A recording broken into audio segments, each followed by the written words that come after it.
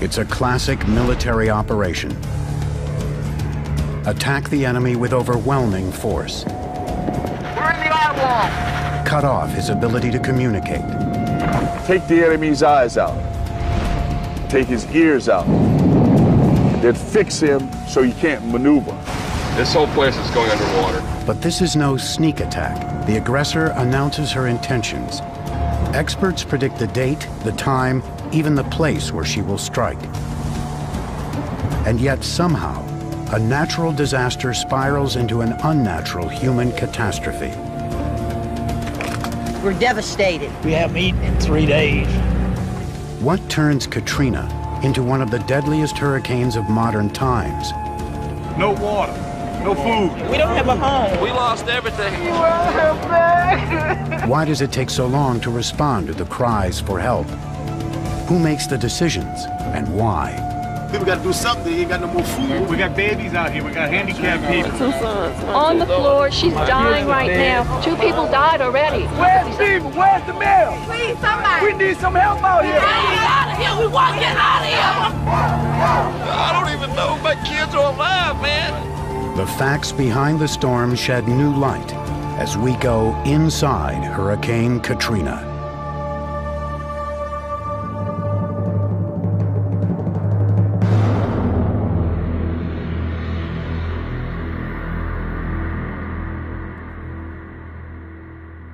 Baton Rouge, Louisiana, July 2004.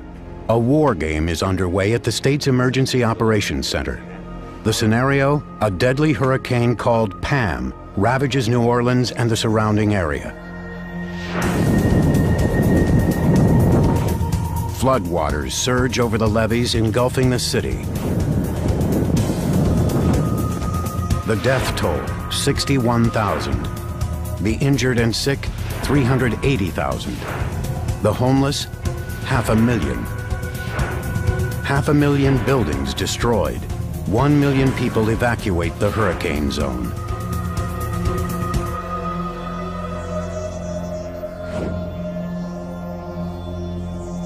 In the war game, Pam cripples local and state government. So without even waiting for an SOS, Washington takes charge of the relief effort. After a week of these doomsday scenarios, the disaster officials have a preliminary plan. So the locals knew what their responsibilities were. The state knew what its responsibilities were. The federal government knew what its responsibilities were.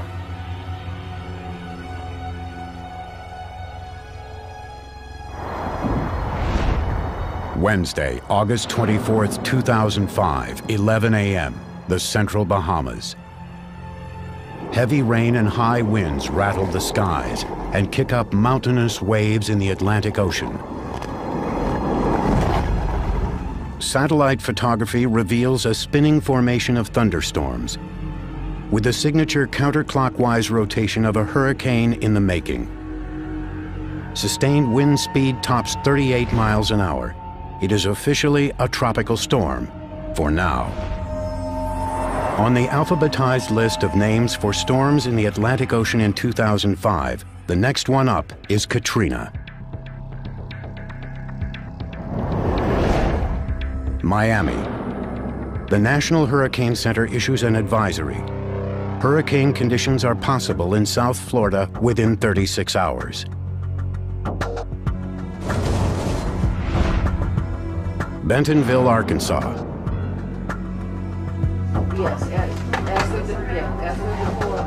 An emergency response team here is already on the case. Hurricanes are one of the few disasters that give you lead time, that you can really kind of plan things ahead of time. And for us, it's go, go, go, go until the storm hits. This response team is using that lead time to gather truckloads of supplies that people need in an emergency, including bottled water, flashlights, and Pop-Tarts. But Jason Jackson is not part of a government disaster plan. He works for Walmart. Thursday, August 25th, 3:30 p.m. Katrina's wind speed hits 74 miles an hour. That means she's now a Category 1 hurricane, able to topple trees, down power lines, and damage homes. At the high end of the scale, a Cat 5, with winds above 155 miles an hour, can decimate entire communities, killing anyone in its path.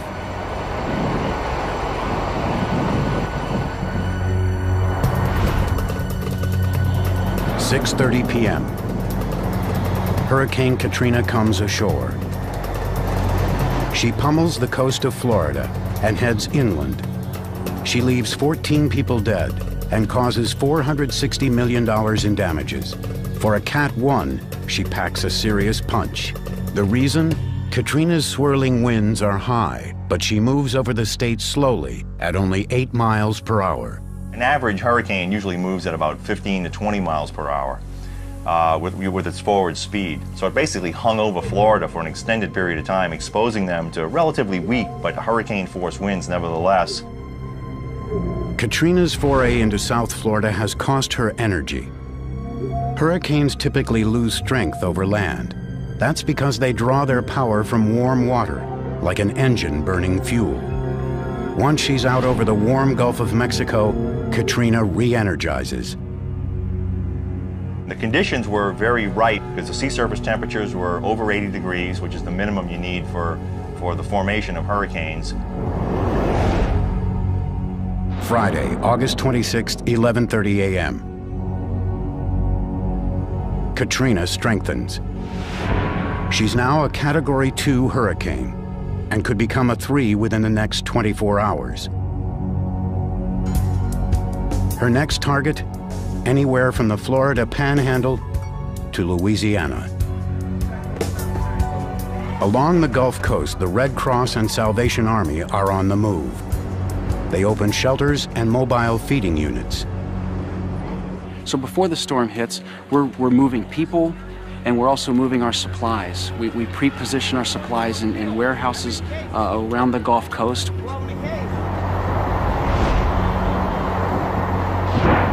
The news about Katrina is spreading, but who's paying attention? Have you ever been to New Orleans?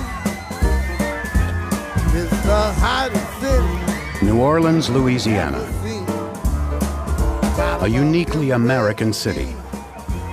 A rollicking mix of French, Spanish, Creole, Cajun, and African influences. A place with its own beat. A city of 500,000 people spiced with jazz, voodoo, and gumbo. Drop me off in New Orleans, man. The good times roll on the very fragile soil of the Mississippi Delta. This major port city is built almost entirely below sea level. It's shaped like a crescent and surrounded by water. The Gulf of Mexico 100 miles to the south, Lake Pontchartrain to the north, and the Mississippi River winds through it. On average, the city streets are 6 feet lower than the Gulf. It's protected by one of the world's largest systems of earthen levees and flood walls. But some of the levees are slowly sinking and in need of repair. On Friday at 5 p.m., Katrina is northwest of the Florida Keys. With every passing hour, she sucks in energy from the warm water. She's projected to grow into a very dangerous Category 3 hurricane with winds up to 130 miles per hour. Katrina now appears to have settled on a target west of the Florida Panhandle. She is fast becoming a monster. From Washington, D.C. to Louisiana, local, state, and federal officials know Katrina is coming. We're dealing with Hurricane Katrina. Baton Rouge.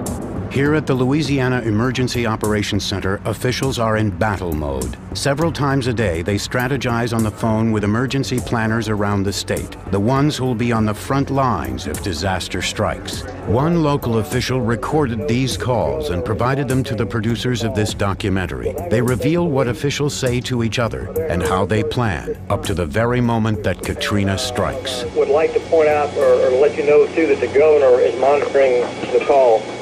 We'll now go to state police. Well, there are no road closures at this time. We've prepared all of our assets for deployment and placed all our personnel on standby. For this hurricane, as with every natural disaster in the U.S., local and state officials are the primary and most critical line of defense. Shelter Task Force, any reports at this time? No report, we're just in the alert phase. Red Cross is opening a forward operations office tomorrow morning here in Baton Rouge to begin to stage resources from other states coming in that would be available to support Louisiana and our neighboring states in case of the storm coming in. Everything starts from the bottom up, and there's an old saying, all disasters are local. Even before a hurricane hits or flood waters rise, the states will often ask the federal government to get involved. That's where FEMA, the Federal Emergency Management Agency, comes in. FEMA is supposed to strategize with the state and come up with a plan of attack. The state kind of acts as the broker, coordinating what the local needs are and giving us a picture of what the gross needs are, so to speak. Also on this Friday, August 26th, both Mississippi and Louisiana declare states of emergency, which give the governors the right to deploy National Guard troops and suspend civil liberties. The U.S. Coast Guard puts helicopters, planes, and cutters on standby. Out in the Gulf, oil companies evacuate their rigs. The work stoppage will have an immediate impact nationwide. The Gulf accounts for more than 25% of America's oil and natural gas production. New Orleans is by far the biggest city in the likely path of Katrina. She's now expected to hit the Gulf Coast in 72 hours.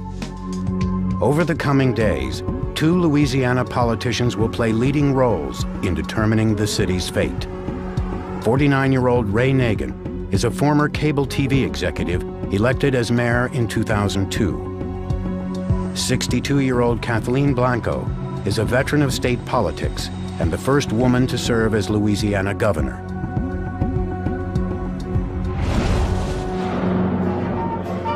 It's Friday night in the French Quarter. On Bourbon Street, the étouffée flies out of the kitchens and the freewheeling jazz bands are moving feet. People down here, they don't fear hurricanes. They honor them. Big Easy style, with a mind-numbing concoction called a hurricane. 11 p.m. Friday night. The National Hurricane Center forecasts that Katrina will hit land here in the town of Burris, Louisiana, 60 miles southeast of New Orleans. This prediction will turn out to be extraordinarily accurate. Saturday, August 27, 2005. Katrina is now a deadly Category 3 hurricane. Her winds hit 115 miles an hour. She draws awesome power from the Gulf and propels a storm surge ahead of her.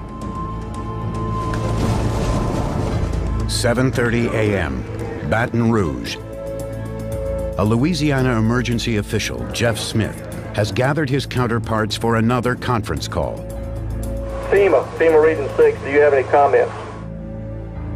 The FEMA liaison wants Louisiana officials to make a key decision about relief supplies. We need to start flowing commodities to supplement what we already have, ice water. We need to talk about how many distribution points you want. So at your convenience this morning, if you give me a time, we'll give you a call to talk about that.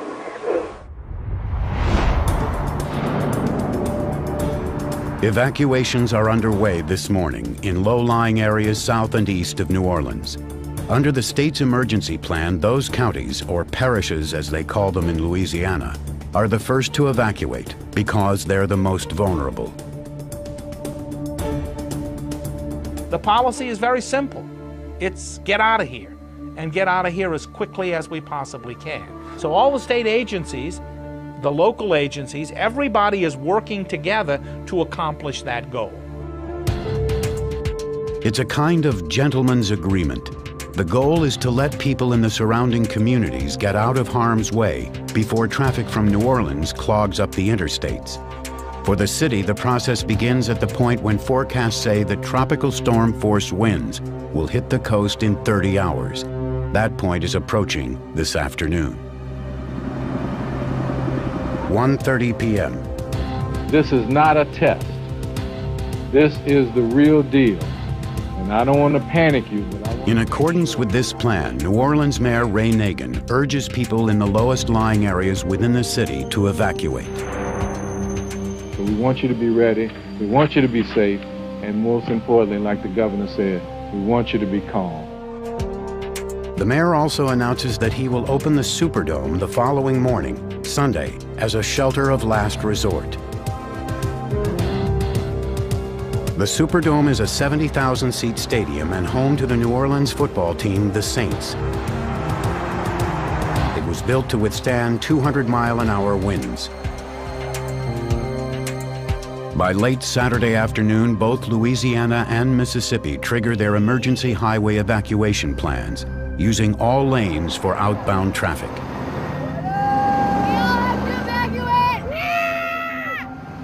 Even with the extra roadways, traffic snarls. It's extremely hard to leave. Your whole life is here, your whole world, and it's hard to decide what's important and what's of value. All along the Gulf Coast, thousands of people are streaming inland, hoping to avoid Katrina's wrath. Hotels book up. Lines form at grocery stores and gas stations. Just recently gotten out of a gas line that was about 2 or 3 hours, and most of the gas stations are closed down. But there are tens of thousands of people who are just staying put. The people I talked to and asked them to get out, they were like, well, we don't have any place to go, so we're just hanging in here.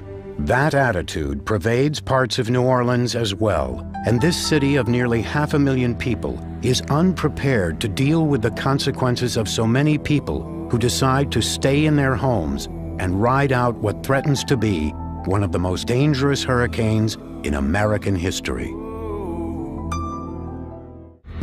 Saturday afternoon, August 27th, 2005. A possibly catastrophic hurricane is now forecast to slam into the Gulf Coast on Monday morning.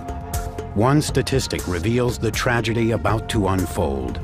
According to the New Orleans Emergency Management Plan, roughly 100,000 residents of New Orleans, more than 20% of the entire city, do not have cars or other means of personal transportation.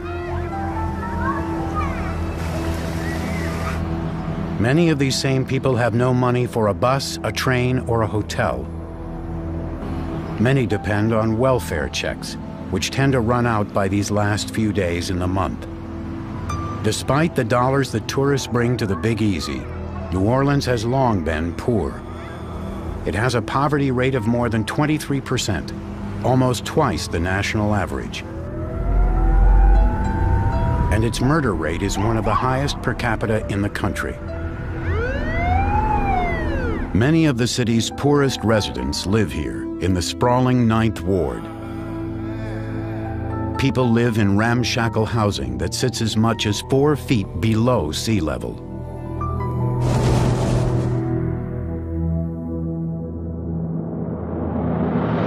Crawford, Texas. President Bush is on vacation today at his ranch. He receives and signs a request from Governor Kathleen Blanco to declare a federal state of emergency in Louisiana. The White House can now direct any federal agency to use its resources to help the area. Saturday evening, FEMA has dispatched 5 search and rescue teams to Shreveport, Louisiana, and Meridian, Mississippi. FEMA positions the teams totaling 262 people out of the line of fire, but close enough to perform rescue operations after the storm hits. FEMA headquarters, Washington, D.C. An emergency specialist and union president named Leo Bosner is also tracking Katrina. Bosner believes the agency is unprepared for the kind of disaster predicted in the Hurricane Pam scenario. And as this went along Saturday night and into Sunday, I think all of us just felt this terrible, hollow feeling. Why aren't greater measures being taken? The director of FEMA is 50-year-old Michael Brown. He's been running it since 2003 and has handled disasters including California wildfires and the Columbia Space Shuttle explosion. FEMA is not the organization it once was. After 9/11, as the country focused on preventing another terrorist attack, Congress voted to downgrade FEMA from a cabinet-level agency. In 2003, it became part of the new Homeland Security Department. The problem with putting FEMA into the Office of Homeland Security was that it took it out of the White House. And there is nothing more effective for any government agency than being right next to the president. Saturday, August 27th, 7 p.m. Central Time. Katrina is a dangerous Category 3 hurricane. She's barreling toward Louisiana and Mississippi, on her way to becoming a cataclysmic 4 or 5. Weather maps show Katrina expanding so rapidly that she seems to overwhelm the entire Gulf. Her 12-foot waves are already approaching parts of the coast. By this point, across New Orleans, floodgates are closing on the levees that surround and cut through the city, including the Industrial Canal on the city's east side, the 17th Street Canal on the west side, and the London Avenue Canal in the Gentilly neighborhood. The levees are embankments made of dirt. Some are topped with reinforced concrete flood walls. They range between 13 and 18 feet tall. Some date all the way back to the 1920s. The Army Corps of Engineers maintains them and acknowledges that budget shortfalls have prevented urgently needed repairs. The levees are built to protect New Orleans from the storm surge of a Category 3 hurricane. Storm surge is when high winds push massive amounts of water above the normal sea level.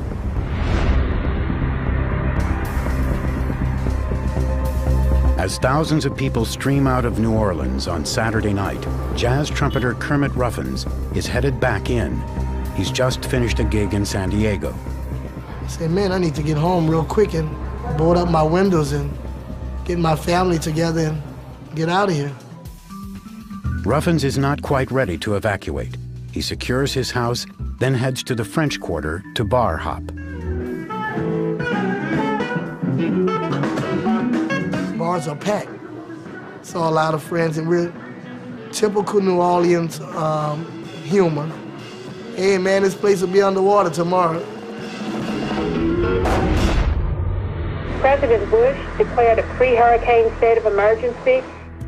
9:30 p.m. Louisiana Governor Blanco joins the conference call with emergency officials. She reports on her latest conversations with FEMA. The FEMA officials tell me that that this is very unusual, that a president hasn't done this since 1992. So it's been years. I think that indicates the concerns at the highest levels of government in this nation.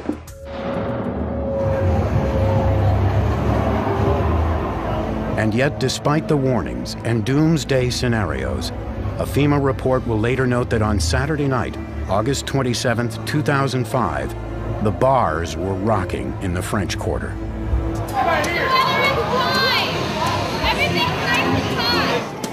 After midnight, as the Big Easy slowly winds down, Hurricane Katrina proves the forecasters correct. Sunday, August 28, 12:40 a.m. Katrina becomes a Category 4 hurricane, hell-bent on destruction. Hurricane Pam is no longer just another doomsday theory. The worst-case scenario will soon be reality. Sunday, August 28, 2005, 7 a.m. Central Time. Hurricane Katrina is 250 miles out in the Gulf of Mexico.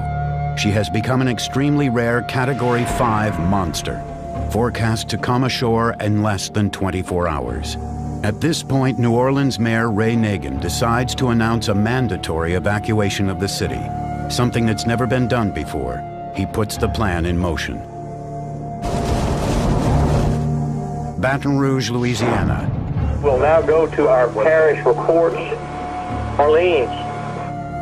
On a conference call with state and FEMA officials, the New Orleans representative voices one overriding concern. And we're dealing with our internal transportation plan of how to deal with our large number of people without vehicles to get to a refuge of last resort. 8 a.m., the refuge of last resort, the Superdome, begins taking in evacuees. Behind the scenes, FEMA Director Michael Brown expresses frustration that a mandatory evacuation has not yet been announced. Brown appeals to New Orleans residents. Voluntary evacuations right now. I'll tell you this personally. If I lived in New Orleans, I'd be getting out of there. Crawford, Texas, 9:25 a.m. From his ranch, President Bush calls Governor Kathleen Blanco to discuss the New Orleans evacuation plan. At this point, the governor and the mayor have the power and the responsibility for getting people out of harm's way. New Orleans, 9:30 a.m. President Bush called and told me to share with all of you that he is very concerned about the citizens. He is concerned about the impact that this hurricane would have on our people, and he asked me to please ensure that there would be a mandatory evacuation of New Orleans. Now there is one. Katrina's landfall is about 20 hours away. This is going to be an unprecedented event. We want everybody to get out. The city of New Orleans has never seen a hurricane of this strength to hit it almost directly. Mayor Nagin also imposes a 6 p.m. curfew. 10:11 a.m. The National Weather Service issues an apocalyptic advisory, the kind of warning it would seem positively suicidal to ignore. Devastating damage expected. Most of the area will be uninhabitable for weeks, perhaps longer. At least one half of well-constructed homes will have roof and wall failure. All windows will blow out. Airborne debris will be widespread. Persons, pets, and livestock exposed to the winds will face certain death if struck. By this point on Sunday morning, most people have either fled New Orleans or are in the process of doing so. But tens of thousands of people, many in the lowest lying and poorest parts of the city, are not leaving. They scramble to grab last-minute supplies. We've got oil, we've got water, we've got food. Pray for us. Pray for all of New Orleans. They'll tell you, well, I lived here through Betsy or Camille or one of the previous hurricanes. There have been all kinds of hurricanes that have come through. None of them could truly devastate the area. With a police force of only 1,600, the mayor does not send his officers out to enforce the mandatory evacuation. It's not just a question of manpower. There is also a traditional bias against forcing people out of their own homes. Still, officers do use their powers of persuasion. I went as far as telling people, I said, well, just do me a favor, make life easy on us. Take a permanent marker, write your social security number along one arm and one leg. So when we find your body, we can check the social security records and find out who you are. That we don't have to try and fingerprint a decomposed body. Mayor Nagin dispatches regional transit buses to pick up residents at 12 locations around the city and ferry them here to the Superdome. Come with enough food, perishable items to last for 3 to 5 days. Come with blankets, with pillows, no weapons, no alcohol, no drugs. You know, this is like the governor said, yeah, you're going on a camping trip. According to Amtrak, the city declines an offer to put hundreds of evacuees on the last passenger train leaving the city. The predictions about Katrina are so ominous that National Hurricane Center Director Max Mayfield not only briefs FEMA Director Michael Brown and Homeland Security Chief Michael Chertoff, but also President Bush. Louisiana State Representative Arthur Morell and his wife, Cynthia, a New Orleans City Councilwoman, argue about whether to evacuate. He and my son did not want to leave. They were going to ride out the hurricane. And I said, oh, no. Jazz trumpeter Kermit Ruffins has already boarded up his house. Now he and his fiancée consider whether to hit the road. Normally I would stay home, you know, and board up my windows, light a few candles and relax for a day or two. But my fiance said, Kermit, we better get out of here. Elsewhere, people stand on street corners, holding a few spare possessions, bags of clothes or pillows. It's 91 degrees and humid as they wait for buses to take them to the Superdome. The process takes hours. When they arrive, they find a shelter with security, medical facilities, food, and water. Between them, FEMA and the Louisiana National Guard have trucked in tens of thousands of liters of water and MREs, or meals ready to eat, the standard military ration. By nightfall, nearly 10,000 people take shelter here. I think the people in here are pretty happy to be inside. Indeed, I'm very grateful for this Superdome, because without it, I don't know where we would have went. By now, FEMA has mapped out 11 storage sites in and around the hurricane zone. They have stockpiled supplies, more than 2.5 million liters of water, more than 1.3 million MREs, and 17 million pounds of ice. 6 p.m., curfew time in New Orleans. The French Quarter is empty. It's warm, quiet, and calm.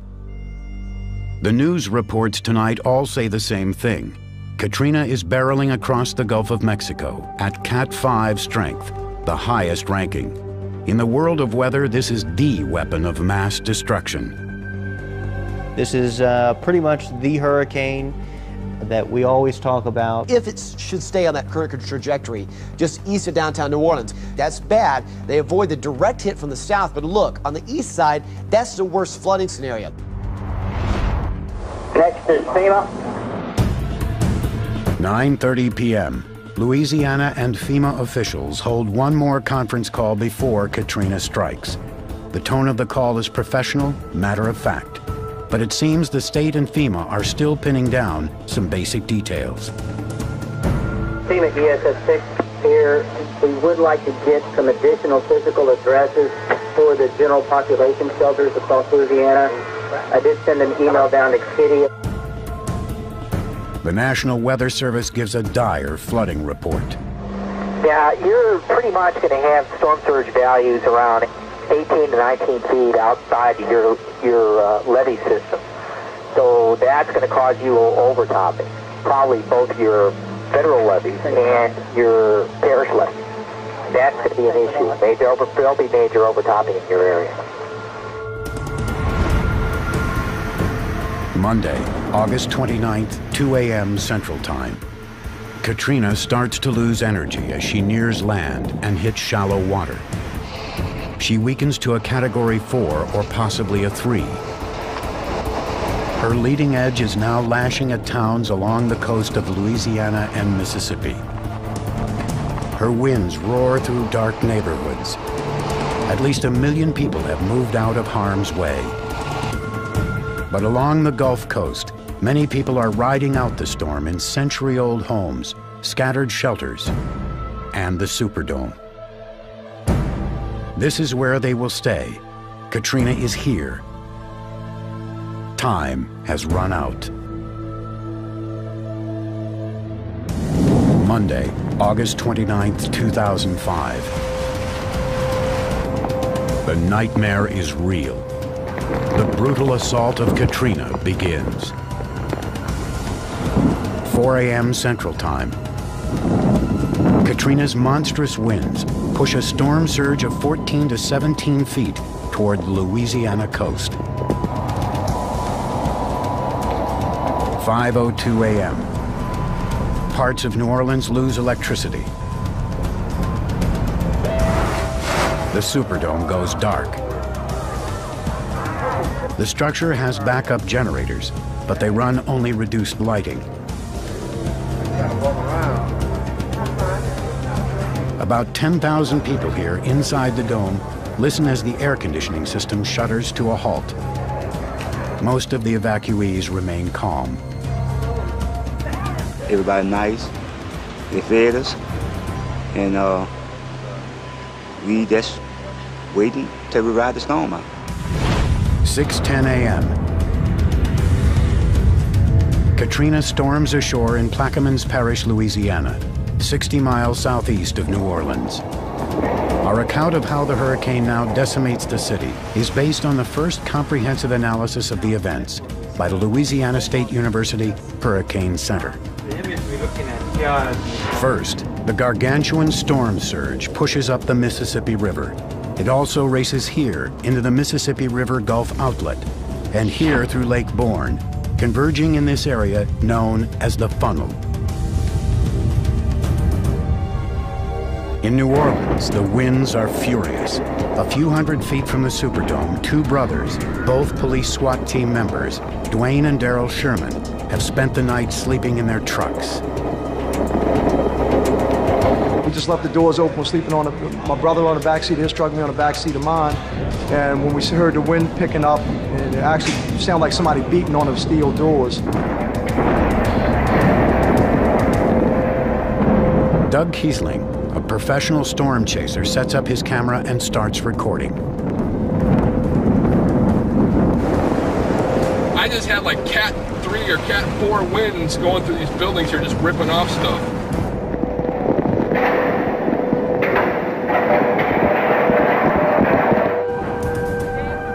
Evacuees in the Superdome hear a heart-rending noise. It looks like one section of the Superdome roof may soon peel away from the actual stadium. We're going to go now to Governor Blanco. Reports that we have gotten from people in the dome tell us that there has been a portion of the roof that is leaking. Water pours into the stadium. Katrina's winds tear at the roof as she rips away 15-foot-long sections.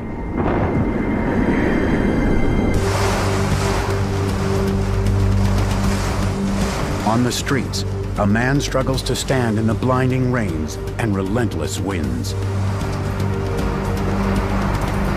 7 a.m. With the eye of the hurricane still south of the city, the storm surge tops the levees in the Funnel. St. Bernard Parish begins to flood on both sides of the Intracoastal Waterway. So does the lower 9th Ward in New Orleans. Here, all along the Industrial Canal, Katrina's floodwaters now overtop the levees. Water starts cascading into the city, flowing from the canal both east and west. 7:30 a.m. We'll now go to our parish reports. Please give us your status. It's the first chance for local, state, and FEMA officials to report to each other on Katrina's assault. Power down in the city. 911 down. The phone systems are all down, so we're talking on cell. We're extensive flooding in the east. And, okay, in the Superdome. Can they verify the water in the 9th Ward, Industrial Canal? We've got major tidal surge coming up that intercoastal waterway in the East New Orleans. And we're also getting some pushback coming up the canal. Inside the Superdome, terrified evacuees are still watching as Katrina continues to tear away at the roof. Right over the 50-yard line, a big chunk of the roof tore off. Came down suddenly. All of a sudden, it just scared everybody, scared me. I didn't know it was going to scare me. Suddenly, bam, unexpectedly. Again, like, look at it, again. At that point, nobody knew if the building was going to hold. 7:45 a.m. By now, in the lower 9th Ward, the storm surge has begun to erode the earthen levees. Along the eastern side of the Industrial Canal, the levees now suffer an explosive break. The lower 9th Ward and New Orleans East flood rapidly. The flood waters reach to 12 feet above sea level, completely submerging many homes.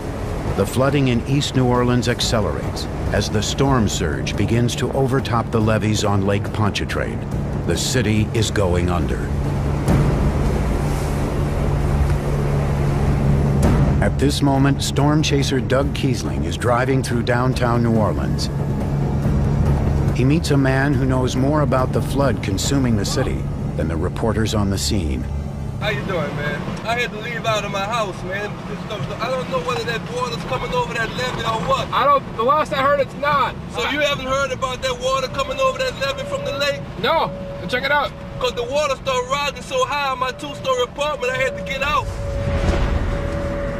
Back on the conference call in Baton Rouge, the emergency director for St. Bernard Parish asks the state official, Jeff Smith, for emergency supplies. I also need that water and MREs as soon as possible. We've got those requests as well, and as soon as we can work them, we'll be getting them to you.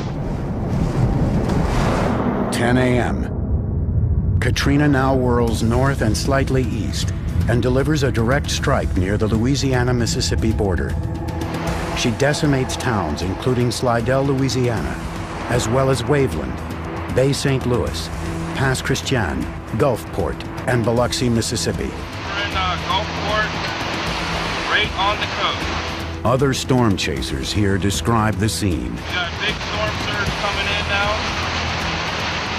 These roads are going to be completely, we're not going to be able to drive in another hour. Well, we had to make it back to the hotel. Let's take a look outside and see what we got here. Well, there's the Gulf of Mexico right there, coming into our parking lot. Man, and we're still about an hour and a half away from the worst winds. Water's coming in the room. Oh, man. It comes in wherever he turns. Oh, yeah. Storm surge.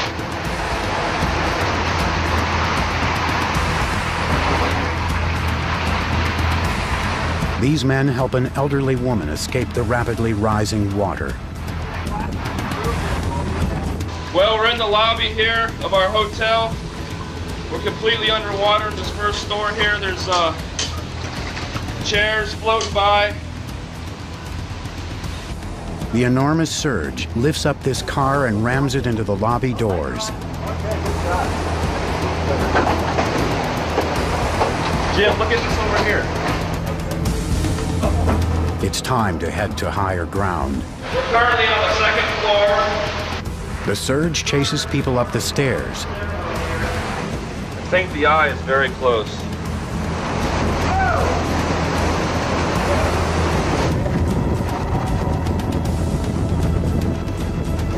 This is the eye wall. We're in the eye wall.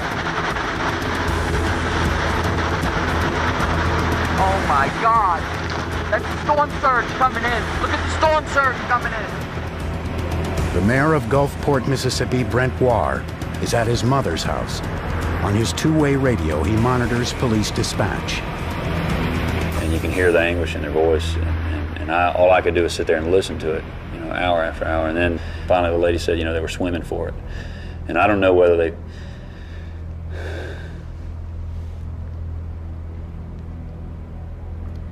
I don't know whether they survived or not, Biloxi, Mississippi. Mayor A.J. Holloway is in City Hall with his family. He watches Katrina's merciless assault on his city. And then we look down towards the beach, and all of a sudden we see these big waves coming. And they were just coming, and one right behind the other one. And then we started seeing debris washing up. We started seeing parts of buildings, and I could recognize the buildings. I knew where they were. I knew what they looked like. Then we see furniture floating all around. And oh, there goes the house! The house is floating away! And we started seeing cars floating by. And of course, tin off the buildings and shingles, just sort of like the Wizard of Oz, Heading further east, Katrina swallows Mobile, Alabama, submerging some parts of the city in as much as 10 feet of water. Back in New Orleans, Katrina is keeping her worst nightmare for last, as her winds push the storm surge against the levees on Lake Pontchartrain. And yet, at the very moment that New Orleans is drowning, journalists here are unaware of the catastrophe unfolding elsewhere in the city. Unwittingly, their live reports give the rest of the country a false sense of comfort. They dodged the bullet, but they still got a sound bruising. New Orleans, Monday, August 29th, 10 a.m. The Jackson Barracks, downriver from the French Quarter. Katrina's floodwaters surround 337 National Guard troops. It was 14, 15 feet high in the armory in less than an hour. You could physically just sit there and watch it inch by inch going up the walls of the armory. You could hear pieces of the roof ripping off, glass breaking. We have huge brick walls around our armory, and you know, as the water came up with the hurricane, you could just see them toppling. In homes across the city, the water forces people to move to higher floors. Angela Green and Chris Erskine are in their home in the mid-city neighborhood. We were in a single-story duplex, you know. I mean, it came up to our steps probably within the first hour, and then probably came up further into the house within the next 2 hours. I had to axe through into our neighbors. Drywall. Right, and then get whatever perishables we could because ours were running out. And then we had to swim about 40 feet and get into another neighbor's house to get upstairs to the second floor. If the waters rose high enough in your home, the potential is you drowned in your attic if you couldn't break your way out. Baton Rouge. FEMA Director Michael Brown contacts Homeland Security Chief Michael Chertoff in Washington. Brown wants 1,000 temporary relief workers moved into the hurricane zone within 48 hours. FEMA has about 3,000 employees.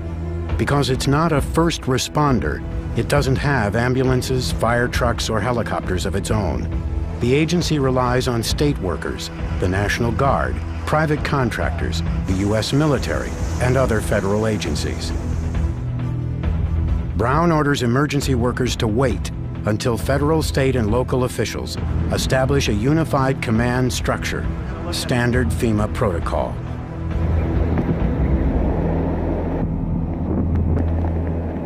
Sorting through that in the fog of war, it can be very difficult because it's the very time when it's the hardest to do that, to be able to say, hey, whoa, slow down here, let's work through this. You know, they don't want to hear that. You know, the state's left with the difficult task of trying to figure out, well, what is it that we can do to meet that need versus what we're going to go and ask the federal government to provide. Katrina knocks out most communication systems. Phones are out. TV and radio stations cannot broadcast. Even satellite communication is unreliable. That made the first responders victims. A three-star Army General Russell Honore will receive orders later today to oversee the military response to Hurricane Katrina. And when the first responders become victims, they have a challenge in communicating and coordinating. The worst blow from Hurricane Katrina is about to hit New Orleans. Her eye is now northeast of the city. As her winds swirl counterclockwise, she pushes a colossal storm surge up and over the levees here on the south side of Lake Pontchartrain. Storm turns this way. It pushed all that water back in this direction, forcing it into these canals, into the intercoastal waterway. Floodwaters race into both the 17th Street and London Avenue canals. The levee walls here along the London Avenue Canal start to creak and bend outward. Then near the Mirabeau Avenue Bridge, the walls on the east side of this canal collapse. Floodwaters cascade into the city. 10:30 a.m. The levee wall along the west side of the London Avenue Canal now fails. So does the eastern levee on the 17th Street Canal near the old Hammond Highway Bridge. That breach sends floodwaters into the western portion of Orleans Parish. The average home in New Orleans is drowning in 6 to 9 feet of standing water. everything was damaged.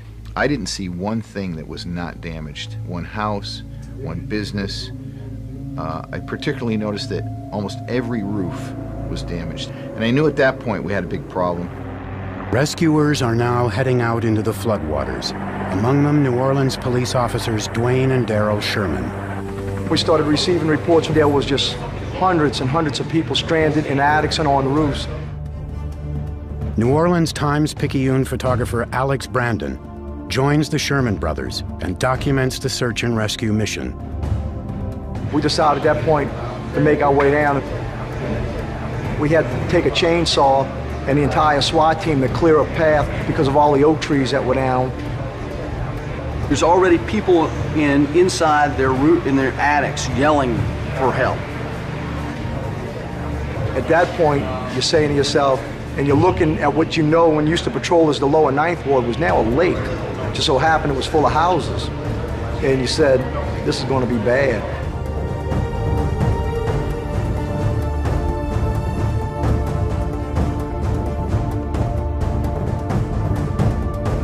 We pulled up to a roof to rescue a young man, and he waved us off and said, look, I'm fine, but there's some old people in that house right there.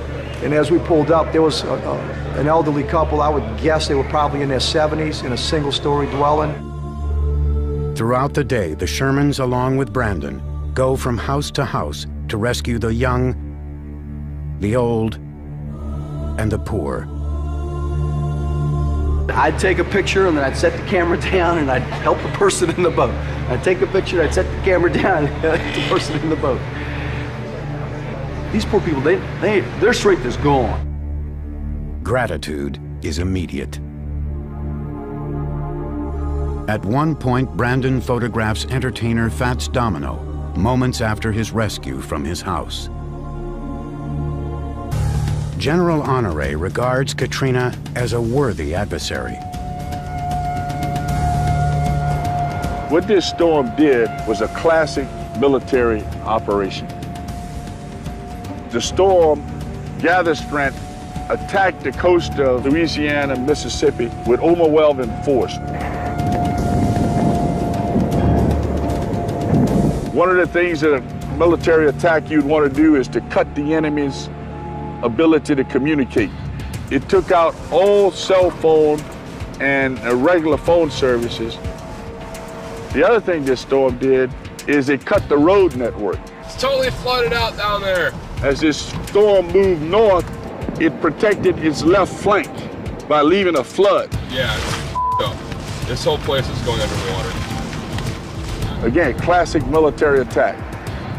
Take the enemy's eyes out. Take his ears out. Then fix him so he can't maneuver. Katrina has declared war on the Gulf Coast. She is winning handily. Downtown New Orleans is thrashed. 1 p.m. At this moment, NPR reaches one of its reporters, John Burnett, at his hotel room in New Orleans. Burnett and many other journalists are unaware of the levee breaks. It was the best eventuality of the worst possible scenario. They dodged the bullet, but they still got a sound bruising. The media were what people relied on back in Washington to get a picture of what was going on there. And when the report was that everything looked okay on Monday afternoon, that's the impression that was conveyed back in Washington. To the east, once Katrina passes, the damage is shocking. Off the coast of Mobile, Alabama, Katrina has rattled this oil platform from its mooring. Biloxi, Mississippi, a 911 dispatcher is talking to a hurricane victim. We're going to get you out of there. You need to calm down now.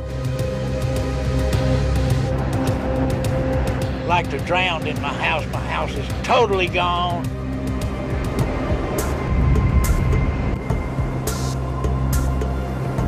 The floating gambling barges in Biloxi and Gulfport have taken a direct hit.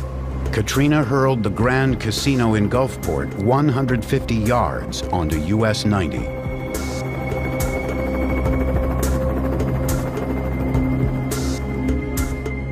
The region's gambling industry is out of luck. So are many homeowners. We lost everything. I don't even know if my kids are alive, man. I couldn't believe my eyes. Everything was gone. People were just coming out of their homes and the dazed look on their faces. Their neighbors, in many cases, were just gone.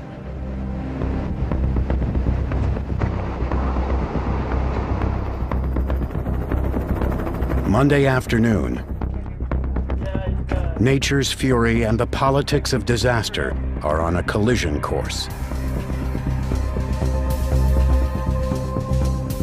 Baton Rouge, Louisiana. FEMA Director Michael Brown reports back to both Homeland Security and the White House. The scope of the natural disaster is unprecedented. Relief efforts in New Orleans are uncoordinated. Brown has concluded that Louisiana is incapable of handling the crisis. As night falls, some survivors wade through the brackish water as corpses float by.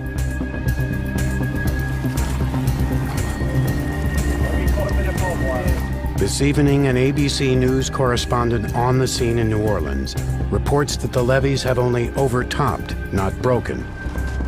It was simply the volume of rain that left many areas underwater, he says. This was not the apocalyptic hurricane that many had feared. Just how wrong such reports are will become abundantly clear over the next 24 hours.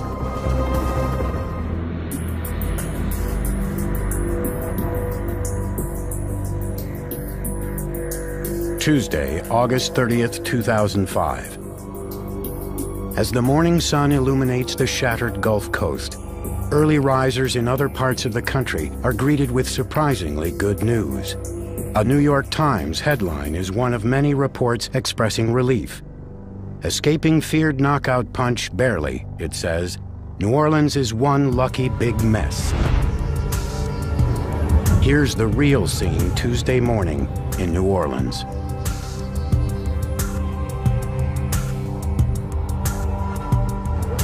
Floodwaters cover 80% of the greater New Orleans area. In the city alone, Katrina has destroyed at least 200,000 homes. Survivors navigate through the city on top of a mattress, in a tub, or on a crude raft. Cars, houses, street signs are all submerged in a muddy brown layer of water, gas, sewage, and chemicals. Thousands of desperate residents are trapped in their homes, chased by the rising waters into attics, breaking through to their rooftops. They wait and pray for help. A depleted police force struggles to come to the city's aid. Police will later report that 249 officers deserted their posts during the hurricane. You know, they left us at the most critical time in the city. It hurt us bad. It really did.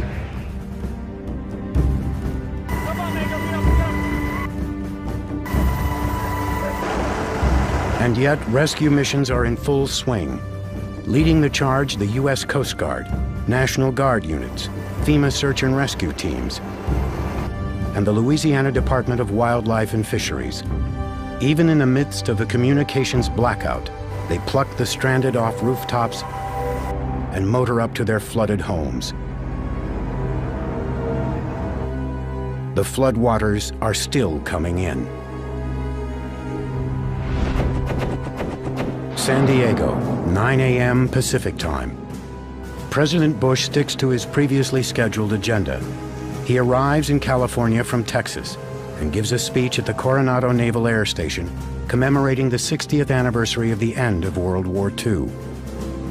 After the speech, a White House spokesman announces that the president is cutting short his vacation and flying back to Washington tomorrow to deal with Hurricane Katrina. New Orleans, Mayor Ray Nagin manages local relief efforts from his command post on the 27th floor of the downtown Hyatt Hotel. In the first 24 hours after the disaster, response time is critical. But officials at the local, state, and federal levels have yet to get a clear picture of the situation. Chaos in the streets is matched by chaos in government. I don't think there was a system for them to push the SOS button, you know, from the state, the city, state, local level that said, we've got a big problem here. As rescue workers save people from the floodwaters in 90-degree heat, they bring them here to the Superdome. The stadium is now an island amid the floodwaters.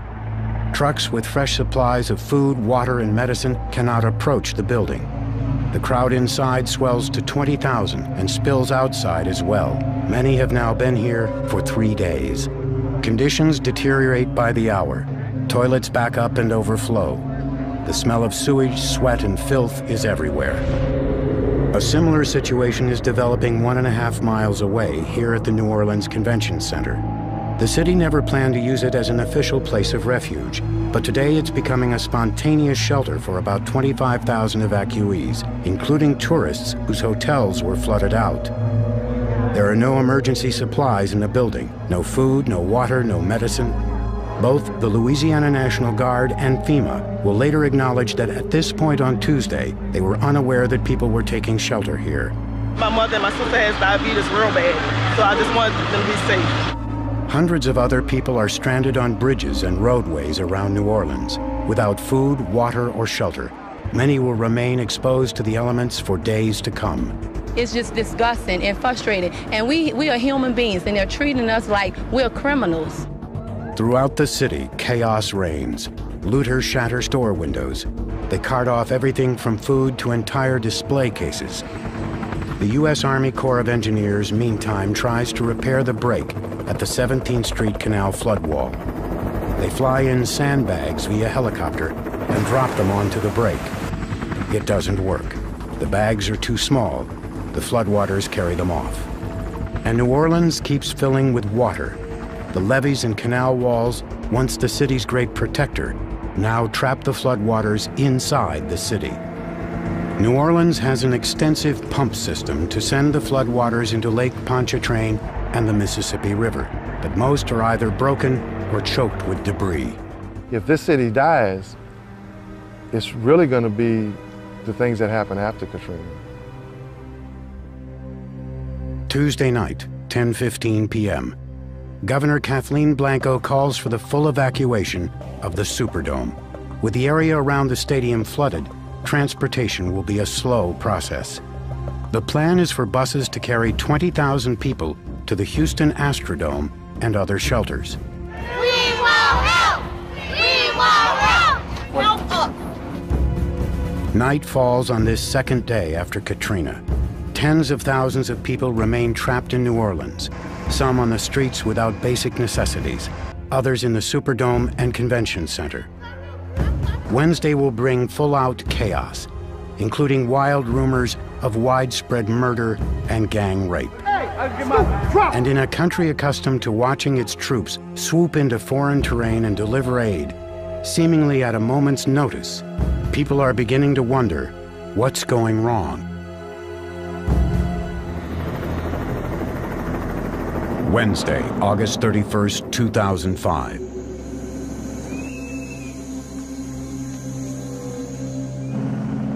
"48 hours since Hurricane Katrina slammed into the Gulf Coast.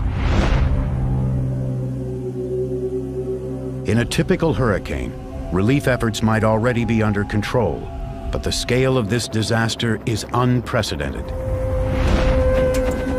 New Orleans. According to FEMA, floodwaters keep its supply trucks from entering the city.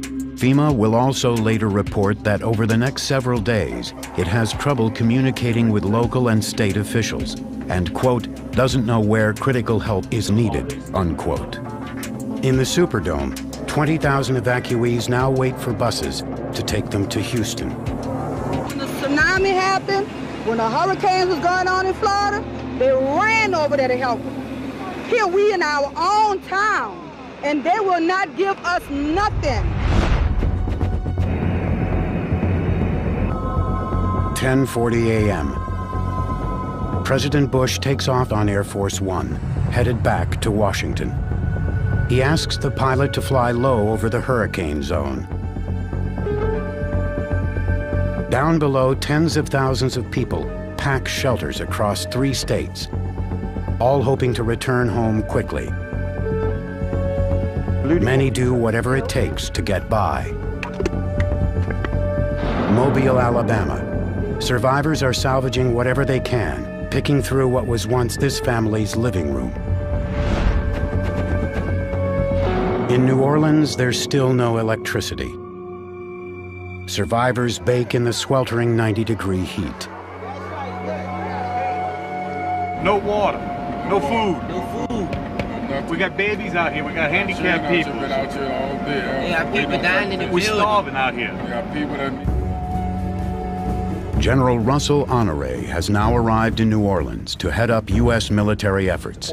The general leaps into action. And I give the president some credit on this. Mayor Ray Nagin tells a radio interviewer that he's pleased with Honore's deployment. He sent one John Wayne dude down here that can get some stuff done. And his name is General Honore. And he came off the doggone chopper. And he started cussing and people started moving. General Honore regards the crisis here in New Orleans as much more challenging than the one in Mississippi. The big difference is Mississippi didn't have standing water. It didn't have calms, it didn't have roads, but the water went back to sea. In the case of New Orleans, it created this big tub of water right in the city. Relief efforts are still in disarray. Mayor Nagin predicts the death toll in New Orleans alone will be in the thousands. Over the next 2 days, Louisiana officials begin predicting 10,000 dead.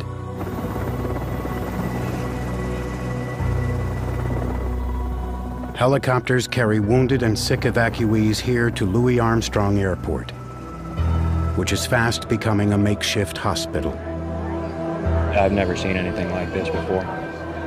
Everyone's doing the best that they can. We need insulin. As the day wears on, the looting intensifies. Mayor Nagin orders police to stop search and rescue missions and focus on law and order. Hey, stop it! Drop it! Some steal to survive. They said we could come in and get the necessities. I don't have any clothes or nothing. I'm just getting food. Others simply take advantage of the situation. There are too many looters to round up and too few police officers. National Guard troops are not handling law enforcement because Governor Blanco has made search and rescue their top priority. Rumors begin to spread of rampant violence in the Superdome and the Convention Center. Tales of widespread homicide, assault, and gang rapes. The national media report many of the rumors as confirmed facts. Most will turn out to be either false or highly exaggerated. Estimates of 200 dead bodies in the Superdome turned out to be untrue. A total of 6 people died in the stadium, 4 of natural causes, 1 from an overdose, and 1 suicide. Horror stories of mass murder inside the convention center also turn out to be way off the mark. Police recover 4 bodies. 1 is a homicide victim. And I love the press. I mean, just at their perspective of what they're seeing and they're hearing, then it becomes circular reporting. One person reported was 2, the next time you hear it's 5. Nonetheless, these 2 buildings and the anguished people inside them become the public face of an unfolding catastrophe. The kind that most Americans associate more with the third world than with their own country. I don't have home. I had a home downtown, but it's gone. It's under the water. I have nothing, nothing. They have over 3,000 people out of here with no home, no shelter. What they gonna do? What we gonna do? The plight of Katrina's victims touches people all across the country, including this man, the owner of a bus company in a small town outside Minneapolis. He and his friends start a local relief effort. collected over 90,000 pounds of food and supplies in about a 24-hour period.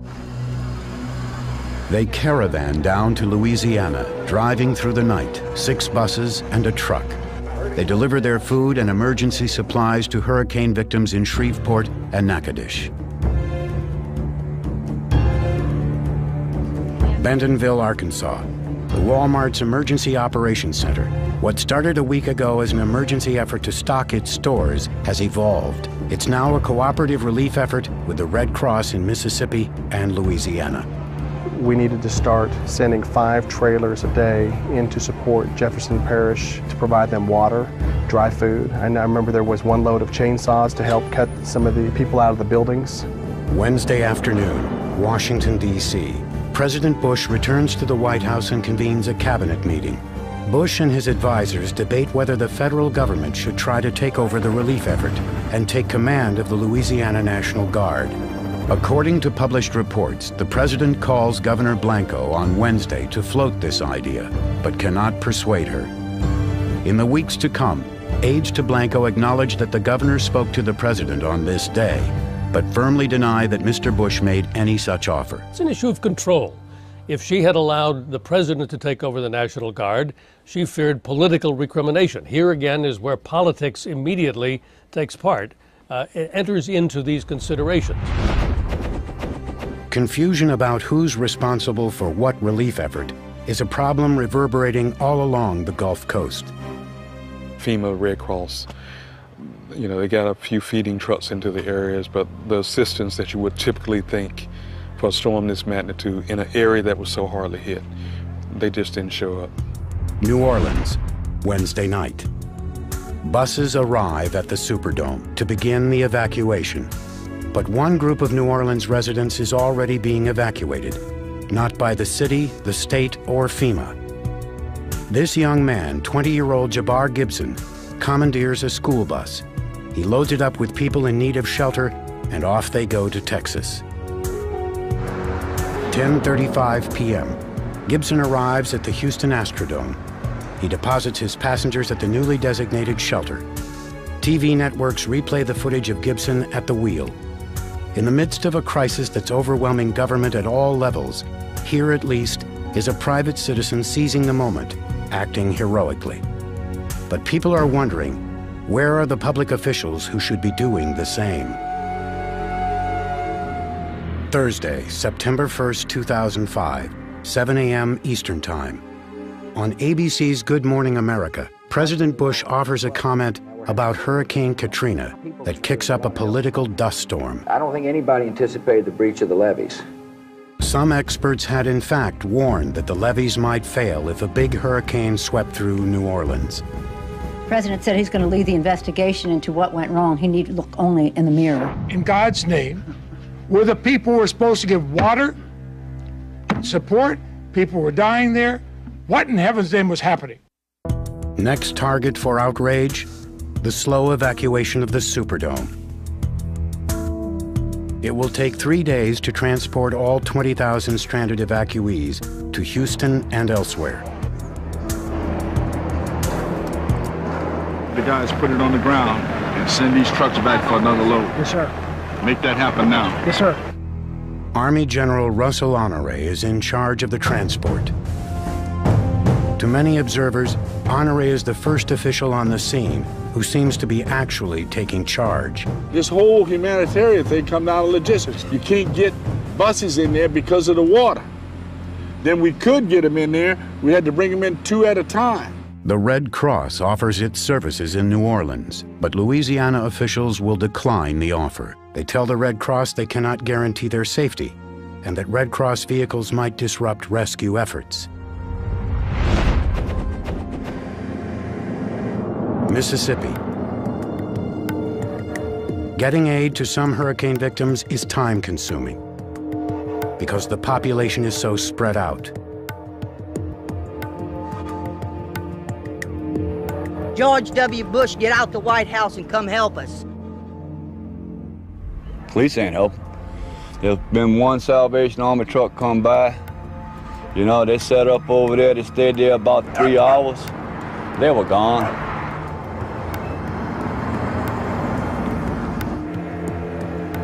help can't come fast enough for New Orleans.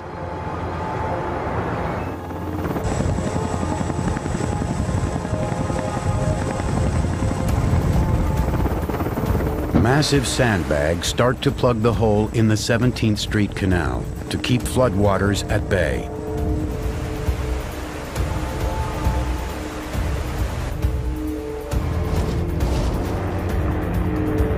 National Guard troops now begin to retake the city. Their mission is to go door to door and look for survivors. Attention rescue, call out, make a noise, we're here to help. Some of them didn't want to evacuate with us, and we didn't want to let people back out into the city. We don't want to have to come in and rescue again in those conditions. New Orleans police team up with other rescuers. No bodies in that one. House we checked before, this guy dead, he had it. This officer trudges through knee-deep water to see if anyone is trapped inside here.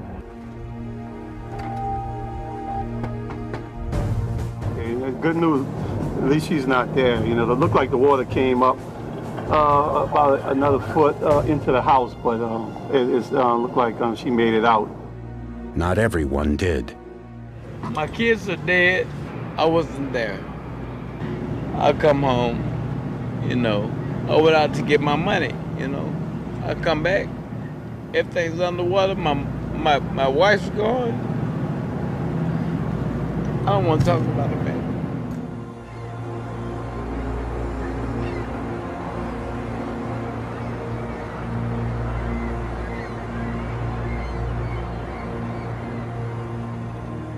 Bureaucracy slows down the relief effort. This group drove 22 hours from Florida. When they arrive, officials ask them to show credentials and sign paperwork. The process takes 2 days. There was no communication with the right hand didn't know what the left hand was doing. And we are all organized, we're certified, we got rescue boats, and they told us to sit.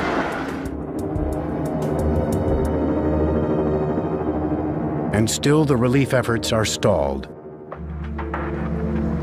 Thousands of people remain stranded at the convention center in horrendous conditions, with no food or water. Garbage overflows onto the sidewalks and streets. The sick, like this man, are carried on gurneys over strewn debris. Excuse my French, everybody in America, but I am pissed. Thursday evening. In a radio interview, Mayor Ray Nagin takes a shot at both state and national officials. Don't do another press conference until the resources are in this city. Now get off your asses and let's do something. And let's fix the biggest goddamn crisis in the history of this country. 11:30 p.m. Eastern Time. FEMA Director Michael Brown appears on ABC News Nightline. Ted Koppel asks him about reports that FEMA did not know about the people stranded in the convention center until today. Don't you guys watch television? Don't you guys listen to the radio? Our reporters have been reporting about it for more than just today. We learned about it factually today, that's what existed. We've been so focused on doing rescue and life-saving missions and evacuating people from the Superdome that when we first learned about it, of course, my first gut instinct was get somebody in there. Koppel also asks Brown why FEMA did not respond faster to Katrina. When the levees did break, we were already moving in and then had to move back out. And then I think the other thing that really caught me by surprise was the fact that there were so many people, and I'm not laying blame, but either chose not to evacuate or could not evacuate. The explanations might be logical, but in the hurricane zone, the problems are vast and urgent. People are growing furious at the slow pace of the relief efforts. It's still a slow process. Because you got a whole city here, you know what I'm saying? We don't have nothing to go home to, nothing. Mobile, Alabama, Friday, September 2nd, 2005, 10:35 a.m. President Bush gets his first ground-level look at the devastation of Hurricane Katrina. With FEMA Director Mike Brown at his side, he responds to the growing criticism of federal relief efforts. It's not going exactly right. We're going to make it go exactly right. If there's problems, we're going to address the problems. And that's what I've come down to assure people. And Brownie, you're doing a heck of a job. The FEMA director's working 24 hours. New Orleans, 12 p.m. Louisiana National Guard troops march into the convention center. Within 30 minutes, they restore order and begin to distribute food and water. Within 36 hours, they evacuate 25,000 people from the building. They're bussed and flown to shelters around the country. 5 p.m. Air Force One touches down at the Louis Armstrong Airport in New Orleans. In his office on the plane, the president meets with both Governor Kathleen Blanco and Mayor Ray Nagin. The mayor later describes the meeting. We're in Air Force One. I say, Mr. President, Madam Governor, you two have to get in sync. If you don't get in sync, more people are gonna die. But the president and the governor do not get in sync. Blanco will reject Bush's proposal for a federal takeover of the relief effort. When the president returns to Washington, he signs the first of many aid packages for hurricane victims. Monday, September 5th. Tensions are also building between Governor Blanco and Mayor Nagin. In one interview, the mayor compares the relief efforts of General Honoré to those of the state government. And when he hit the field, we started to see action. And what the state was doing, I don't freaking know. Tuesday, September 6th. The Army Corps of Engineers begins pumping water out of New Orleans and back into Lake Pontchartrain and the Mississippi River. We established a separate task force on watering, so that they could focus totally on just pumping out water and getting the pump stations operational. Friday, September 9th. 11 days after Katrina struck, more than half of New Orleans is still underwater. Roughly 1 million people have evacuated from the hurricane zone. Government agencies and volunteer groups are providing shelter to more than 250,000. Others are living with friends or relatives around the country. In the flooded streets of New Orleans' Araby neighborhood, filthy water laps at second-story windows. You're gonna die, man. I'm telling you, you're gonna die. I don't want you to die, man. I know you. National Guard and FEMA crews search from house to house, trying to clear out the bitter enders who refuse to evacuate. Mayor Nagin has called for everyone to leave the city. He has clashed with Governor Blanco, who insisted the mayor had no authority to enforce such a total evacuation. By now, local, state, and federal forces, as well as volunteers, have performed almost 50,000 rescues. FEMA has delivered 18 million packaged meals and 10 million gallons of drinking water to flood victims. There you go, guys. No, we're not leaving. And people all across America have chipped in to help. Y'all have met us in every need, in every way. And we couldn't ask for no more. Donations to groups providing Katrina relief top $1 billion. It's the biggest outpouring since 9/11. Baton Rouge. Landline telephone connections are coming back up. For the first time since Katrina hit, Louisiana emergency officials are able to convene a conference call. No FEMA liaison is on the line as local officials unload their frustrations with the agency. We thought we were going to have a meeting with Baton Rouge people, the FEMA people, yesterday. We canceled that one, so I don't know where we are with it, other than it's just creating downright chaos. One of the big gripes has to do with temporary housing. It's FEMA's job to provide it across the hurricane zone. They made commitments to the city of White Elk for 400 trailers. None of us know who the guy was that talked to him, but what his authority was. So it's a mess. State emergency official Jeff Smith says he's taken the problem to a higher level. Well, I flew my top this morning, and I brought that up actually to the vice president last night. That's unacceptable. So we need to be able to fix the communication problem. In no sense being a FEMA basher here, we're trying to solve problems. We're up here doing You know, do the best that we possibly can for you. We'll feel for you. The emergency director from Jefferson Parish, Walter Maestri, is angry that FEMA has not fulfilled promises made before the hurricane struck. First and foremost, we have still not received, since the storm, any of our gasoline and diesel shipments. As you recall, on the last conference call before the storm hit, we requested the Gen Packs. Gen Packs are generators. Without them, Maestri cannot operate his parish's sewage system. The matter is going into the street, and we're going to have a medical disaster. I don't know what's going on, but not one generator, you know, through that system has arrived here. And now when we are on our knees, nothing's available. This same afternoon, Homeland Security Chief Michael Chertoff holds a press conference in Baton Rouge to defend FEMA. Mike Brown has done everything he possibly could.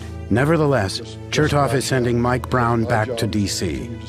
He appoints Vice Admiral Thad Allen, a 34-year Coast Guard veteran, to oversee the FEMA relief effort. 3 days later, on September 12th, Michael Brown resigns.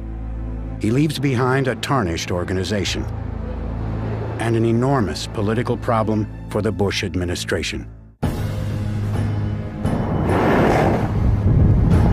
The following week, another hurricane in the Gulf of Mexico gives officials at all levels of government a chance to prove they learned something from Katrina. Let's not get stuck on the last storm.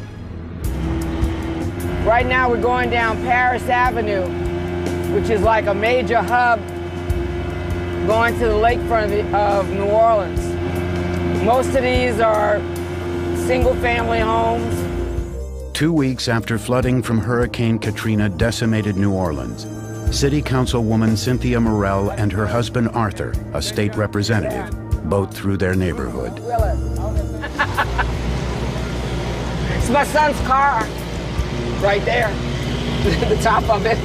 My Jeep over there. And that's his Jeep. The pressure from the water pushed these concrete retainers, and the dirt gave way. And then the water just pushed in. Down on the other side, they just fell.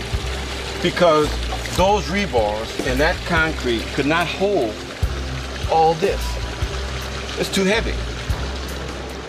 Some of the city's giant pumps have begun to send the floodwaters back into Lake Pontchartrain. People are returning to inspect their homes. As you can see, this used to be a pretty nice block. With the houses, mostly families, all lived here, all of the family. Munley, Kate, Mr. Hamp, Miss Johnson, Yancey's, Fletcher's, you know, Lange had the barbershop there. City Council President Oliver Thomas visits his neighborhood in the 9th Ward and the house where he grew up. I said that all my crime was done. But I guess it's not. This is the house my father used his GI Bill to buy this house, so we wouldn't have to rent or live with family anymore. As authorities search more neighborhoods in New Orleans, the death toll climbs. Over the next month, it will exceed 1,200 across Louisiana, Mississippi, and Alabama. The Gulf Coast has lost its battle with Hurricane Katrina. Survivors remain trapped for days, while the most powerful nation on earth struggled to bring them food and relief. Hardly an inspiring performance, especially in a post-9/11 world. I think that people in this country had a right to believe that the country was being made more safe after September 11th.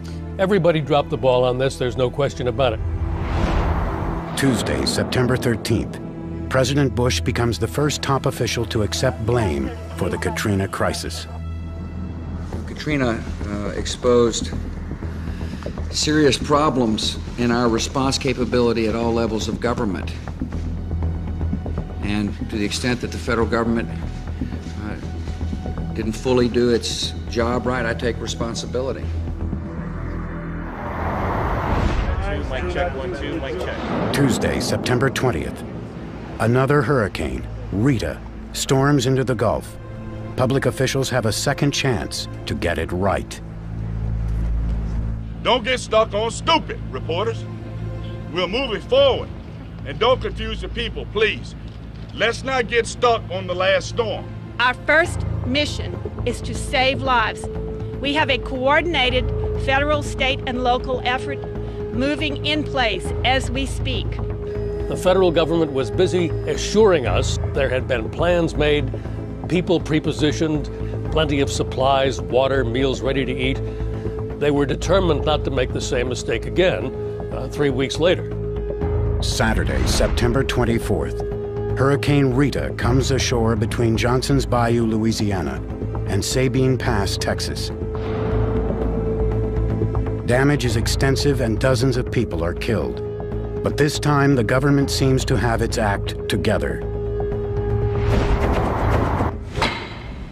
Select committee will come to order. Washington, D.C., Tuesday, September 27th. Good morning and welcome to this morning's hearing. The recently resigned FEMA Director Michael Brown testifies before a House committee. Brown places blame for the events in New Orleans squarely at the local and state level. I very strongly, personally, regret that I was unable to persuade Governor Blanco and Mayor Nagin to sit down, get over their differences, and work together.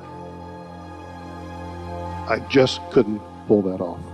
My biggest mistake was not recognizing by Saturday that Louisiana was dysfunctional. The very next day, Louisiana Governor Kathleen Blanco appears before a Senate committee, but does not answer Brown's attack. You were criticized yesterday heavily by Mr. Brown. I'd just give you a chance here if you would like to respond to that. Senator Conrad, I appreciate that, but today I came really to talk about job creation. Monday, October 17th, FEMA has released emails to the House committee investigating Katrina, and they are leaked to reporters. Michael Brown sent one to a colleague 2 days before Katrina struck. In it, he alludes to FEMA's 2004 Hurricane Pam war game. Look at this scenario compared to the planning we did for New Orleans, and well, you get the picture. But who did get the picture? 5 days after Katrina, another email from a frustrated FEMA official in Mississippi suggests the agency did not. Resources are far exceeded by requirements, he writes, getting less than 25% of what we have been requesting from HQ daily. Katrina has caused Americans to wonder whether the government at any level is prepared to respond to a major disaster or terrorist event in their hometowns. After 9/11, Congress provided billions of dollars for cities and states to improve their evacuation plans. How good would those plans be in a crisis? Take New York City. It depends on its vulnerable public transit system to get people to safety. Or Los Angeles. In the event of a catastrophic earthquake that would require people to flee the city, LA has no plan for evacuating millions of people or housing them. I don't see a water line. I may be lucky. Big gray house on the corner. Jazz trumpeter Kermit Ruffins returns home. His house is on relatively high ground and escaped significant damage. To look at that city now is just like, we can't wait to rebuild. I mean, it's all we can think about. That's my baby picture there. Some of my records right here. Nice kitchen back there. Remember those red beans and rice? Ruffins then checks out Vaughn's, the neighborhood bar where he's played a Thursday night gig for the last 13 years. Tell you one thing, it looks exactly the same. This place will be rolling in no time. All we need is electricity here.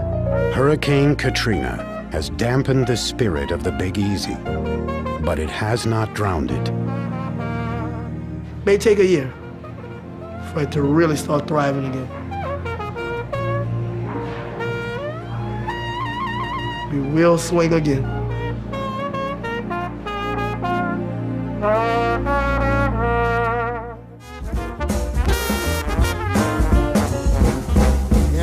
ever been to New Orleans, it's the hottest city you've ever seen.